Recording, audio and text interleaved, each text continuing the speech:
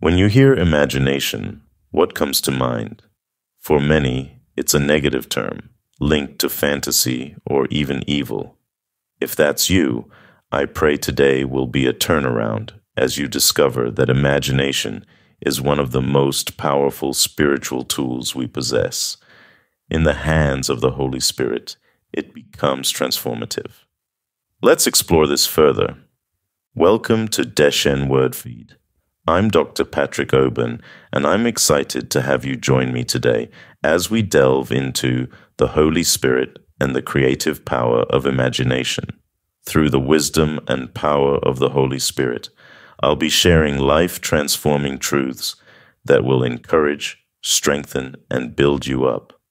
Be sure to stay with me until the end, as I'll be praying for you, asking for God's intervention in your life as you apply these truths. Today's scripture is from Genesis 11:6, King James Version.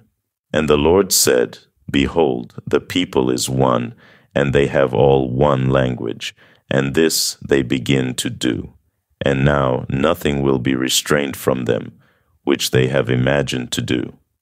Most scriptures on imagination are cautionary, warning of its potential for evil. In Genesis 11:6, the Lord states that nothing the people of Babel imagined would be restrained from them. Sadly, they chose evil. But what if they had chosen good? Sin has marred our nature, but God's image in us remains. Imagination involves two key concepts, images or eyes, and creativity. It's the mind's ability to visualize things that aren't yet real. Your imagination lets you plan a trip, picturing every stop before you even leave your home. It allows you to see images of things that aren't real yet. In the spiritual realm, imagination is powerful. The spirit realm is unseen, and imagination is God's capacity within us to perceive the invisible. Through imagination, God can show us spiritual things. Are you beginning to see? Consider dreams. One of the simplest forms of imagination at work. Dreams are powerful manifestations of our ability to turn ideas into images. Joel tells us that when the Spirit is poured out, dreams and visions will open our eyes to see God's truths. Joel 2:28. Here's where it gets exciting. The Holy Spirit can use our imagination to enable us to see God's truths. Some of you may see pictures in your mind while praying and have dismissed them. I urge you to start paying attention. As you grow in fellowship with the Spirit, your imagination becomes a spiritual lens through which visions come to life. For example, through imagination, you can see Jesus' face based on biblical descriptions like Revelation 1, or images you've encountered. As you visualize the Lord, God's presence fills your consciousness, affecting your heart, body, and surroundings. Additionally, His voice may come as images in your mind. Yes, our thoughts can be evil, which is why the Lord calls us to renew our minds.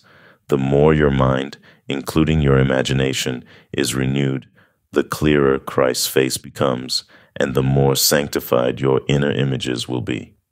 If you only see impure or ungodly images, it's a sign your mind needs further sanctification. It doesn't mean the Spirit isn't in you. It means He's waiting for you to take that step, renew your mind, and let Him lead. Brethren, we have a powerful gift from God, imagination. Use it well. Meditate. Reflect on how the Holy Spirit can exceed what you ask or imagine. Where in your life do you need His vision and guidance? Act on the word. Surrender your imagination to God today. Ask the Holy Spirit to guide your thoughts and inspire His vision for your life. Practice this daily to develop a habit of Spirit-led imagination. Let's now come before the Lord in prayer. I'd like to take a moment to pray with you as we seek His guidance in using our imagination for His glory. Heavenly Father, thank you for this precious gift of imagination. Holy Spirit, we surrender our thoughts to you. Help us to envision your plans, your purposes, and your truth for our lives. Guide us in using our imagination to draw closer to you, to see what you desire for us. May every image and thought be sanctified by your Spirit. In Jesus' name we pray. Amen. Thank you for joining us today on Deshen Word Feed. We pray you were blessed by exploring the Holy Spirit and the creative power of imagination and how it applies to your life. If this message uplifted you, don't forget to subscribe and click the notification bell so you never miss an episode. Share this with someone who may need a new perspective on imagination through the Spirit's power. We'd love to hear from you. How has the Holy Spirit inspired you through imagination? Let us know in the comments. Join us next time as we continue to partake in the richness of God's Word.